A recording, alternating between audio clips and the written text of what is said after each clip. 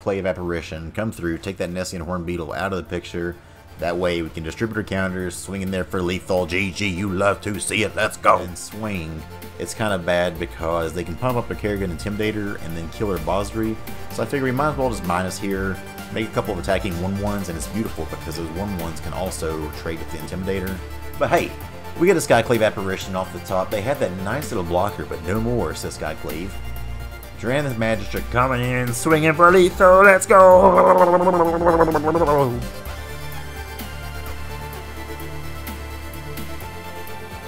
How's it going, y'all? Titan Smash MTG here, and today we're back with some more Standard Event Challenge. We're going to be taking some Mono White Aggro into the Standard Event and see how it goes. This is post-commentary. When I recorded this, I wasn't able to have audio at the time, so I've already done some audio over this and talked about it. But this is our buddy Delmo's Mono White list. You can catch him at twitch.tv/ILDelmo. This is his list, but we made some big improvements to it. We changed the basic planes art. That's it. We changed the land. We changed the land on the card, the art. But now the deck is way better than what he had it as, so this is actually my build, and it's fantastic. But Mono White Aggro, really aggressive deck here, having 4, 8, 12, 13, 14 different 1-drops here is really nice. Heraldic Banner coming back to see some play, trying out some Bosri in this list. Luminarch Aspirant makes you be able to go a little bit bigger if you need to go bigger, but the deck also excels at going wide. And where areas call at the very top end to make you some angels, get some indestructible swinging going on. We'll see how it goes. We'll try a standard event out here, see if we can get to that 5 wins. Let's go. Alright, first game of the day here is against Crazy Tiki Man. That crazy Tiki Man. Once again, this is post-commentary here, doing this after I've already recorded the matches, recorded and just couldn't do the vocals at the time. So Mono White Aggro. Starting off here, little giant killer, pass the turn. Nice thing about Mono White here, obviously, is you have a lot of cheap plays here. Your top of your curve is basically 3. So anytime you can get a bunch of one drop down, and then you just have all these different options for 2 drops here. Going against Mono Green, I wanted to start off here. Decide between the Aspirant and the Hallowblade. Since Mono Green doesn't run a ton of removal here, figured the Aspirant was better. Especially since that I can put the counter on this giant killer and start attacking here, so that way the Nessian Horn Beetle can't really block. We can start getting that clock in, get some damage. And plus, when you have multiple Luminarch Aspirants, they really start to stack up pretty fast. Get to put 2 counters per combat step on there is really nice. So, opponent, pass the turn. Wait to see if they'll attack. Okay, they're attacking. We'll take that. 18 all. What's the follow-up play? No follow-up play for the opponent. We draw a land, which is nice. So the most mana efficient thing here is obviously the Skyclave Apparition, but it doesn't really do much to like take a Nessian Horn Beetle. Now, one thing I gotta be careful of here is they can have a Wildborn Preserver and flash it in, or they can have Ram through and do some instant speed damage, so I can't really go too all out on my Aspirants here. I decided to just kind of spread the love with these counters. They can still kill either one of these, but at least it's not a big blowout if I were to put the 2 counters on both my creatures here. Swinging at 14, pass the turn. Opponent doesn't do anything. Really curious as to what they had there. It's kind of strange for him. It is best of 1, so maybe they had something like Heroic Intervention or something weird like that. Beanstalk Giant is just fine to see. Love to see that after it's tapping out in red. So they've actually got some red in here. Maybe a little bit Gruul smashing going on. Once again, opponent swings in. I am more than happy to have that thing get out of the way. And they pass the turn. Here, pretty easy here as well, because I have the 2 different 1-drops, or 2 different plays I can make here. So I can play the Archpriest of Iona, and then I can play a couple things here. I decided to play the Magistrate to pump it up. Pump it up! And I put counters on my Luminarch Aspirants here, so that way if they have a shock or anything, then I can make it be big where I can get through the combat damage here. This opponent plays a Mountain. Got him down to 6, 5 creatures on board. Don't see too much of a way they can really get through this one. Terror of the Peace. Good card. Not good in this matchup, though. At least in this situation. And now, since we were patient, reward ourselves with a little Skyclave Apparition. Come through, take that Nessian Horn Beetle out of the picture.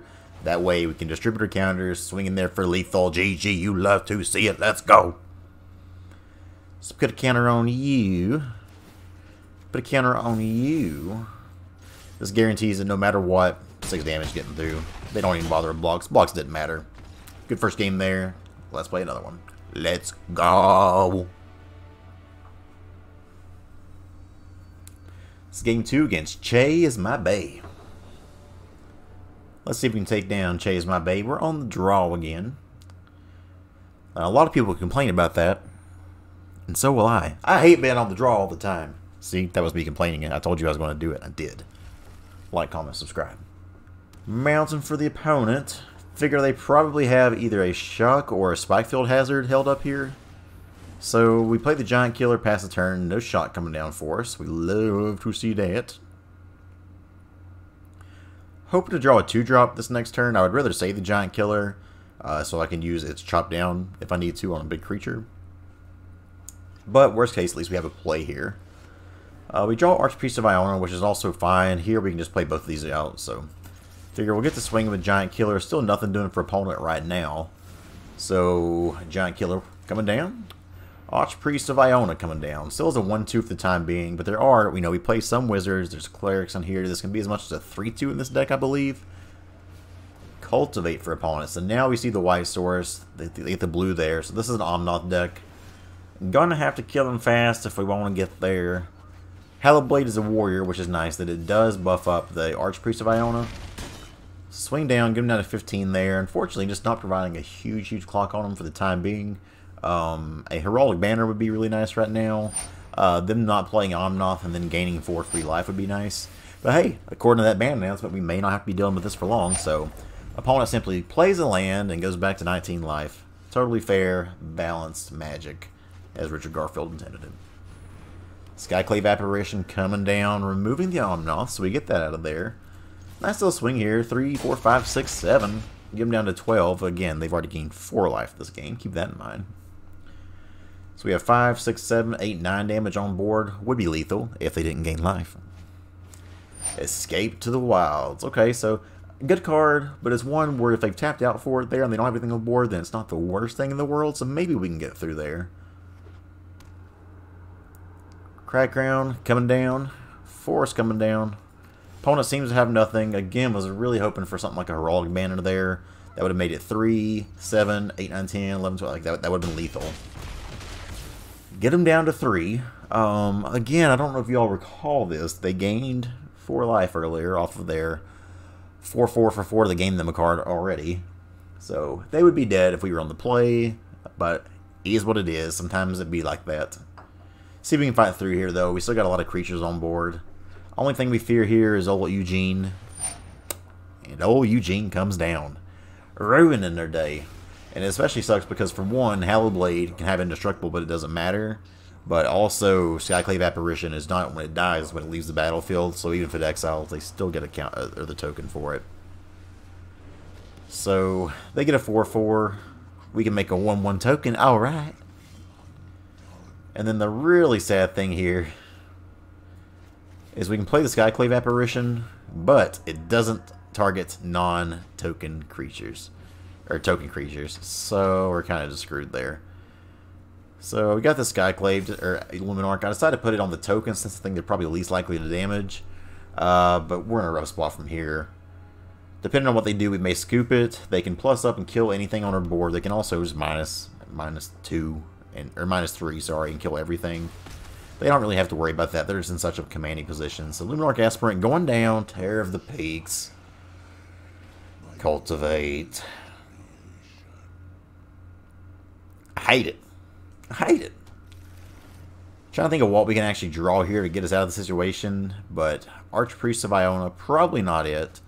There still is the chance, if we go a little wide here and then draw a Heraldic Banner or something and they just don't happen to do much of anything, then maybe we get there. Always try to play to your house. We saw that in the last Gruul video. There were multiple games where I just thought I was super dead, but we played through it and won. Archpriest going down. Sugar, it's going down swinging. Not really, I never even got the swing. Genesis Ultimatum for opponent. Probably spells the end of us. Yeah, boy. That's 8 damage to the face there, and some land, and some life gain. Got the opponent down to 3 on the draw when they gain 4 life. Game 3 against Sanjix. We finally get to be on the play. We can see how this deck is when we get to go first. So that's exciting. C8 Banneret, a card that, it's a new card, but still probably never sees play anywhere. So it's one that I always expect the opponent to kind of glance over and be like, what is this card? What does this do? Tap land for opponent. They're playing a little bit of blue. They're blue, dabby dee dabby da. Plains coming down. Seasoned Hallowblade. Let's get the big swings in there. For one, it's a 19-turn clock, y'all. Watch out. Island for opponent. A little bit of mono blue action. And maddening cacophony. We mill 8. But milling 8 means they're not doing anything to our board. Really nice start here. Get to go 1-drop, 2-drop into Heraldic Banner and another Giant Killer is super nice. Don't think we'll be holding up that removal anytime soon. So we simply drop the Giant Killer as well, swinging for 6. And that's 8 power on board. Got him down to 13. We have a Skyclave if they happen to play a crab and it gets in the way of blocks or anything. They decided to scoop it up there. GG, get out of my game, Mono Blue. Let's go. Let's go. Game number 4 against Xenart. Xenart Von Duke on the draw. So that's 3 of the 4 games on the draw now. Invest a 1, where that's important. See the Tazri here? Tazri a lot of times can just be a 3-mana 4/6, which is really good. We can't hardly ever take advantage of the abilities to look through our deck because it doesn't use white, which is pretty unfortunate. However, sometimes it's just a really discounted creature, and that does mean a lot in this kind of deck. So start off with the Archpriest here, just in case we draw a Warrior on 2. We'd love to play that and swing in with our 2/2 here. But they could also just kill this if they wanted to. Opponent passes the turn. Here we got multiple options. Decide to play the Selfless Savior first. See if they want to use removal on this Archpriest or not. Perhaps I'm supposed to swing there first and see what happens. 1/1 coming down. And now we get another Archpriest down. So now if they try to kill this thing, we can sack the Selfless Savior.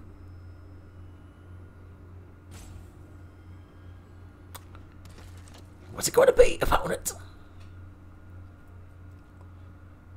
So the bad news here is we don't have any more lands, so even if we were to draw something like a Heraldic Banner, it'd be rough. Fortunately, they have the 1/3. That blocks a 1/2 pretty well. Luckily, doesn't kill it, so that's good. You see me hovered over it, then I did a little bit of math and realized that 2 is more than 1. So opponent plays a Merfolk Wind Robber. See if they go to attacks here with Soaring Thought Thief. They probably need to get some things in our graveyard. So we milled 2. Nothing to do in there. Just a 1-drop and a land, so not a huge deal. Would love to get a land so I can play this Maul of Skyclaves if we're able to. Get some flying going on. There's that land. What the Doctor ordered. Here we can play around Drown in the Lock here. We can't play around Lofty Denial, but at this point you kind of got to just slam your creatures down and hope that things work out. If they have a removal spell here, we still have that Selfless Savior to protect our creature. So I decided to throw it on an Archpriest of Iona, a 3/4 flyer now. Don't know why I didn't swing at the Archpriest of Iona, to be completely honest. I should have swung with that one. Was fearing another Soaring Thought Thief coming down and then double blocks, but then still just not the worst thing in the world, you know.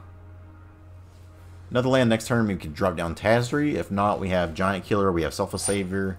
And they did have another Soaring Thought Thief, so maybe it's an okay thing we didn't swing there, since we can buff these Archpriests of Ionas up. Opponent at 17, we're at 19, so we're winning the damage race by a little bit. What was that? Why do you all watch me sometimes? Opponent shocks in there, so they go to 14. Well, I guess they bolt in there. Be more appropriate. Drown in the Luck. I'm assuming opponent has a response to this. They don't. Because, you know, playing your instant spells at sorcery speed while I have protection makes a lot of sense. And this is one of the main reasons, like, not to smack talk the opponent or anything, because they maybe had a reason for this or something, but a lot of times we don't really play a lot of these events on the channel, and it's just because I like giving you all competitive gameplay. Like, even if I'm not up in high mythic because I don't play enough anymore, I still like to play more competitive people, and sometimes the quality of players you see on this thing, and again, this doesn't be rude or anything, the quality of players aren't quite the same as on the rank ladder. Opponent, they counter our Selfless Savior, which was the bait, because we want to get the Hallowblade down. Because we've got to start putting a clock on here. This puts 2 more power on board with our creatures as well, so now we can swing for 6. So now, even though they have 9 power in the air, if they swing out and don't have anything because they're down to 1 card, then they're dead. Because that's 7, 8, 9 on board. Let's go. Land for opponent, so one more card for him here. Looking pretty good for us. They topped that though, so we need to get him dead as quick as we can. Mind Carver. Mind Carver does give them a good extra bit of damage here. They put it on the 6/2 Wind Robber. So opponent just swings for 3. Which I don't know if I really understand that, because you're only doing 3 to me at that time.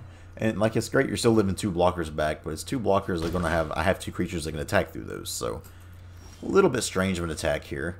And now we actually draw the Luminarch Aspirant, which is a very good draw because we can put a counter on that Archpriest of Iona, and then all of our creatures can get to town swinging here and not to worry about the blocks too much.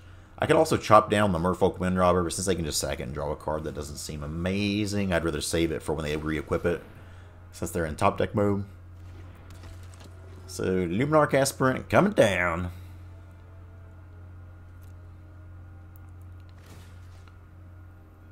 So it's counter time.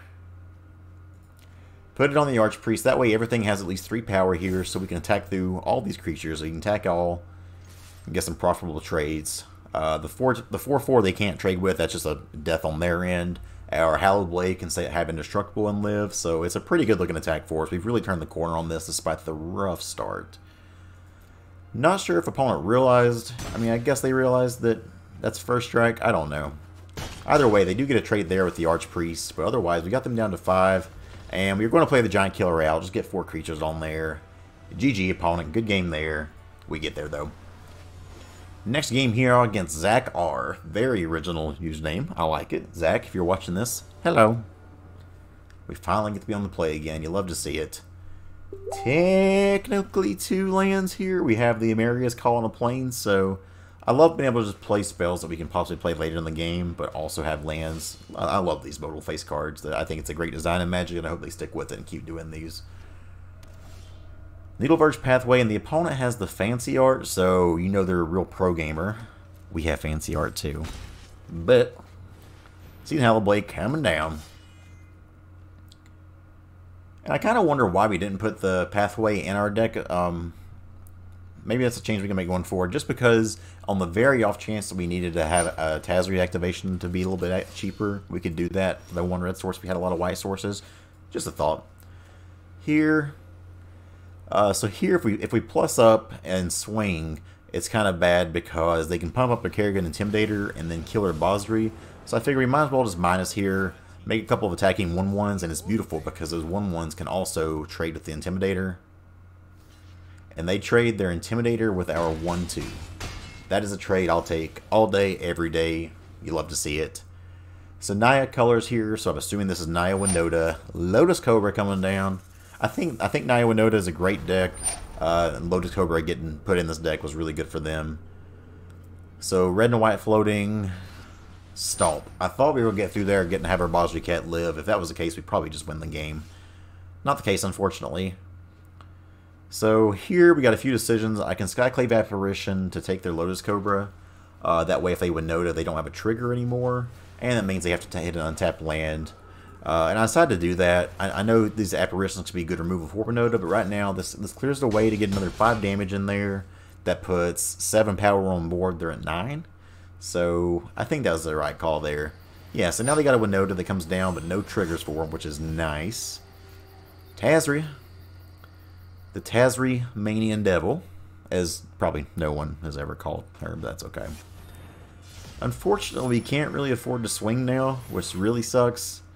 And this is where white has some problems, is your reach is really bad in these kind of decks. You know, in Rule you have Embercleave, in green you have Primal Might, but in white there's no way to really just outsize the opponent if they have one creature that you just kind of can't attack through. And we can't attack with that Skyclave Apparition because we don't want to give them a 2/2. Kerrigan Intimidator coming down for the opponent. I'm assuming they have like a land into Bonecrusher Giant here. Tangled Florahedron. Okay, so no an extra land for the opponent, which is why they did that. But now they have one creature that can be triggered, and their Intimidator can turn something else into a non-human. So, a little bit spoopy. We played a land out here. Just kind of tough. Words are hard. Tough sledding for us here. I want to attack with this. Figure I can. If they double block, we have some pretty good ways we can damage them here. double block there is pretty interesting. This makes me think they probably have another Winota, but I think we have to go for it. If we get a chance to kill Winota, I think you've got to take it. Not quite enough damage to push through and kill the Intimidator. 2 Winotas down, though. And they play a Bonecrusher Giant, so maybe we're actually okay here, and Selfless Savior. So they either don't have the Winota, or they're setting up for a big, big turn here. But luckily for us, Heraldic Banner coming down. Very nice. However, our attacks are still just kind of funky here, because the 2-1s can't really afford to attack because they get blocked by Bonecrusher Giant. We can attack, I mean, maybe there's a chance we're supposed to just attack all out there, but Selfless Savior and all that kind of stuff makes it really iffy, and of course they've got Winota number 3. Oh boy. Better lucky than good sometimes. That is 14 cards through the deck, and they found their third Winota. I think that's their third Winota, right? Maybe it was just 2, but I think it was 3. They hit an Intimidator off of there, so nothing too crazy, and we get to kill this Tangled Florahedron. They could have sacked the Savior, they decided not to. That's probably the correct move. Here we get an Apparition, so we can try to answer another Winota, unless I'm just goofing and this is only their second one. Either way, I think Apparition taking Winota is the call here. Now I can possibly swing. And I think I mess up here. I think that I'm actually supposed to swing here.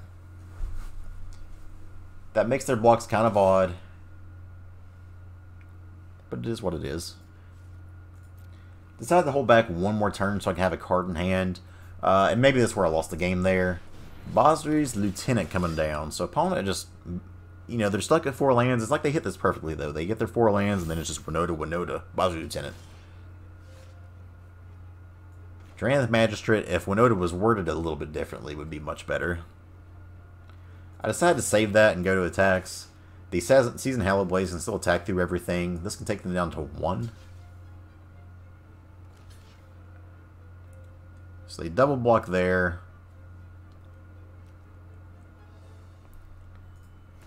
I figure they're probably going to sack their Selfless Savior. So I give this one indestructible. And instead they just let... I mean, I guess that's the right way to do that for them. So only 3 cards on the battlefield for them here compared to our 5. They play land number 5 here and another frickin' Winota. So that's their third Winota. 3 Winota and 17 cards is totally normal Magic. Meanwhile, I know people on this channel have watched me dig like 26 cards at one point for a Winota. They hit a Kenny. And Kenny is terrible here because not only does it give things haste, but it gives them trample. And if you notice, the butts on our creature are very, very small. Now, I do have the mana to play the Samaria's Call, which is pretty wicked.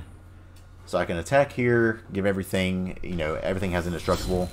And it really sucks because I have lethal in the air, and I can have all my stuff stay back and block, but Kenrith gives trample here, so we still die.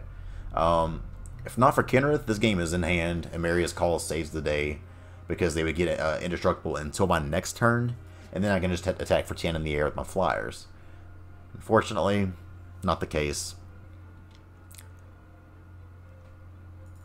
Doing the math here, I finally just say attack all, because like I'm not going to win by holding back because they can trample through everything. So my biggest option here is just to kind of hope that they just mess this up.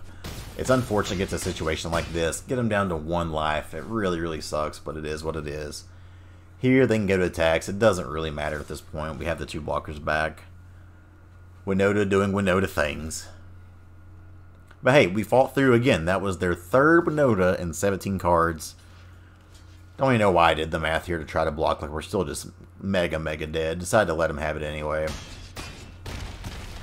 GG opponent. They get us there. 2 losses here. Not 3 though. We're trying to get to at least 5. Let's go, baby. Let's go. We can do it. Next game here against Lyriel 459. Get to be on the play again. We have a nice little 1-2-3 curve here. A beautiful curve with both Basri Ket and Heraldic Banner. This is what you hope for when you play this deck. Sort of play a Plains, play an Archpriest of Iona. Hands like this are really nice because, you know, you drop the Hallowblade on 2, and that makes you you're attacking for 2 on turn 2 here. That also means you can play this Basri Ket, make your 2 tokens when you swing, and then the next turn, Heraldic Banner, they're all 2/1s. So, very, very nice aggressive start here for us. Shelter's a fine card. Late game, if we need to hold that up, we like that. Here, drop the Hallowblade, swing for 2. Best turn. Curious if we're playing another Omnath deck here, perhaps some more Winota. See what they got for us, though. White for the opponent. Alright. Interesting. Now we draw another 3-drop here. Still think Bosley Cat's the play. We can banner, but we can't do anything else here. I could hold up Shelter, but that seems kind of weak too, is like the whole play for the turn. If they have a Stomp or anything like that, I'd rather them just use it.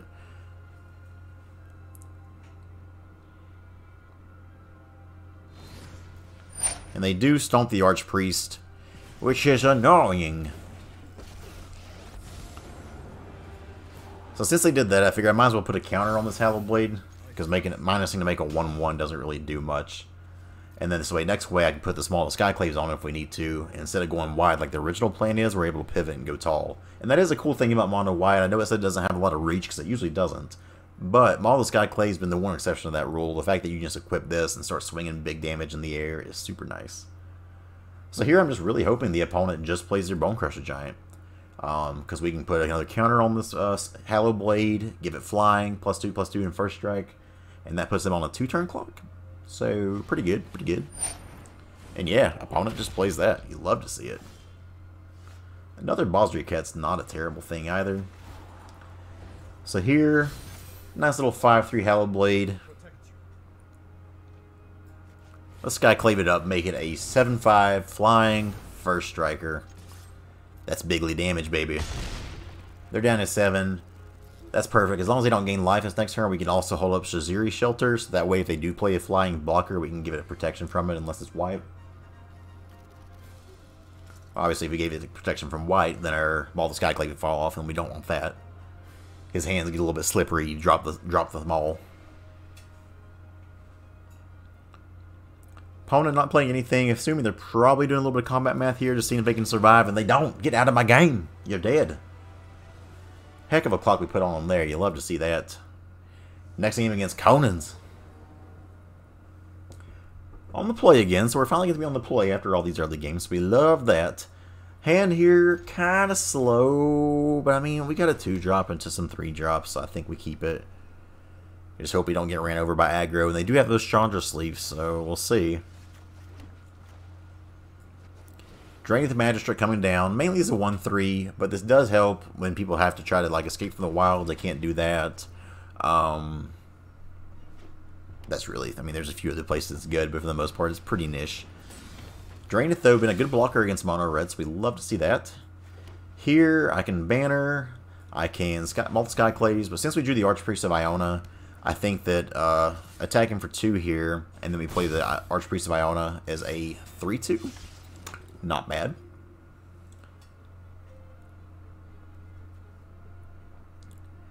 Next turn, I can Maul it up. I can Skyclave Apparition if they drop an Annex. We're in decent shape, though. We can also start flying, but it is important to know that if they have that Robber the Ridgeback as a blocker, it does have reach, because for some reason a red-colored Robber Rogue would have reach. Actually, that's not in proportion to what the color ply usually represents. Actually. Opponent swings in for 2. Fine by us. 4 mana here, so we're still in a pretty good spot here, drawing a 1-drop. Decide we're in a racing situation right now. Ooh, that kind of rhymed. We're in a racing situation. Ooh, ooh. So a 4/5, no need to use the Apparition yet, because we can save it for a bigger creature. And this Giant Killer with the Heraldic Banner is actually super nice, because it being a 2/2 means it can trade here if we need to. Decide to play that land tap since we're not close to 7 mana right now. And I have a 3-drop in hand, so if we draw a 2-drop, I'd love to be able to play both cards. Or 3-drop, because that'd be 6 mana. Annex coming down. The reason we saved Skyclave in the first place, so that's pretty wonderful. Opponent with the shock. They've got all the answers so far. I'll give them that. They swing it again, get us down to 16. We keep drawing all these cards so we can just kind of keep in play. But it's actually not that bad. Being able to protect our Skyclave Apparition is really nice, because should they try to shock it down and get a token, we can protect it, not give them that creature. So Magistrate swinging 4 more in the air once again. It's about that time where Robert the Rich may be on chump block duty, which is never a place Mono Red wants to. Spikefield Hazard to our Selfless Savior. Honestly, the rudest thing. Decided to go ahead, try to protect our Apparition now, and it does get protected. Land for opponent. What's follow-up, my friend? They have the Bonecrusher Giant in exile, so I assume they have something they can play here. Nothing doing for opponent, though. We have 1, 2, 3, 4, 5 mana total. So Miria's Call, not really doing much of anything. For here, decided to just play the Magistrate and swing. Get him down to 6. That Robert the Rich doesn't look good, my friend, when you just hold back for blocks and then you don't block. And we didn't attack there with the Apparition, obviously, because we didn't want to just trade their 2-2 for a 3-3 token instead. This Magistrate having 5 booty. 5 booty on the Magistrate, really nice against Mono Red, because that usually means we'll have to do something like a Ruling Eruption and Shock or something like that. So having to do a 2 for 1 there is usually pretty nice. And if they do that, then we can just equip the Skyclaves to the Skyclave Apparition. Ruling Eruption coming down. They get their 3-3. That's a little annoying. Really would like to know what the opponent is thinking by not playing that Bonecrusher Giant, though. Like, I'm aware that it can't really do too much right now. But, yeah, like, what are you doing? What is wrong with you? Oh, just kidding. I'm stupid. They can't play adventure cards. I'm stupid. I just realized that while recording. The whole time I was playing this, I was like, why are they not playing the Bonecrusher Giant? Because I'm an idiot. But, hey, we get a Skyclave Apparition off the top. They had that nice little blocker, but no more, says Skyclave. Drannith Magistrate coming in, swinging for lethal. Let's go. Let's go. That's another dub. See if we can keep the train rolling, baby. Mono White. Next game against Penguin Hugger, and we're going first again. All you gotta do is complain at the beginning. And to be fair, we did get to be on the draw like 3 the first 4 games, so we deserve these. We deserve it, dang it. Drop a Plains down, drop down a Seagate Banneret. Would like to actually activate that ability one time just to be able to do it. Everything +1/+1 is pretty sweet on a 1/2 for 1. Here, not much of a decision here. Just drop the Luminarch Aspirant down. Swing for 2. Put the counter on the Banneret, so that way if they have an Eliminate, then we still get some value out of it. If they have a Heartless Act, they can kill that now, but they have the Eliminate here, so we actually get rewarded for not putting the counter on the Aspirant. Missed out on a land here, though. This is really unfortunate. We have all these different 3-mana cards in play. Would have been really nice here to probably play... I would have probably played... gosh, I don't even know what I would have played, to be honest. We just have options. Triome and Vantress. So we got some Sultai going on. Sultai is not a deck you want to be stumbling against if there's anything like this Sultai of old. Cultivate for opponents, so... Really hoping for a land here because they're getting into some big things. We have 2 different 1-drops on the board, so Extinction Event is definitely a concern. I dropped the Bosricat here because we can make the 2 tokens. So that way, if they do have Extinction Event, we still get 2 different 0-mana cards. So Extinction Event doesn't hurt us quite as bad. And then next turn, we can still Heraldic Banner. But just imagine if we got to do this last turn, like, and how much better shape we would have been right now. Elder Gargi. Elder Gargi, we can't really do too much against now. We can play the banner. We can play the Archpriest. Like, again, we're just 1 card behind all this. And unfortunately, like, we can't even really afford to attack because they can just gain 3 life or make a creature if they block. So it's rough sailing for us. However, we are setting the board up very nicely where if they don't have the Extinction Event, then we just use Giant Killer to tap them down this next turn. And probably get lethal in there. That's 3, 4, 5, 6, 7, 8, 9, 10, 11. Plus with Bosricat we can make more attackers. So as long as they don't have an Extinction Event or a way to gain a bunch of life here, looking good for the home team. Eliminate on my Bosricat was honestly the rudest thing. That's a tap land, so we do avoid Extinction Event this turn. We're gonna try to get through here, baby. We're gonna try. Euro. And this is what sucks about these kind of decks, is they just gain so much incidental life. No land for the opponent, but that does mean they just have gas in hand. 4 cards in the graveyard. So here they can attack, they can either make a 3/3 or gain life. They're at 14, which is pretty healthy. I feel like we almost have to block this and kill it now. Which sucks. Again, I don't really want to do this. But the fact that it's got Vigilance and they can keep doing this means we're in kind of rough shape. So I decided to do it like this and leave our Seagate Banner alive, just because it's a 3/3, which is a little bit more tough, but it can also pump the whole team if we swing again. So Elder Gargaroth going goodbye. Another land here means we can pump. However, I can also put a Maul the Skyclaves. So we have a 1-mana creature, a 1-mana creature, and then a 0-mana creature.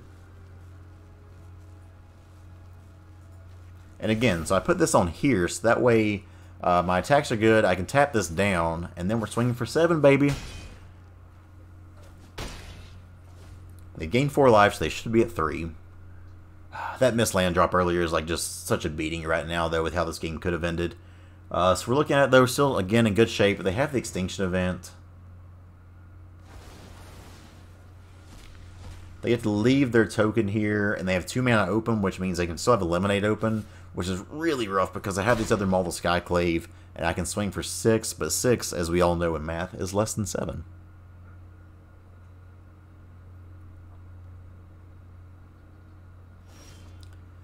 Amiria's Call is just teasing me because it's just not quite good enough. It's so close. Hold in hand, but if they have a removal spell here, we probably just die. So Maul the Skyclaves attaching up here. 6/5 flyer, baby.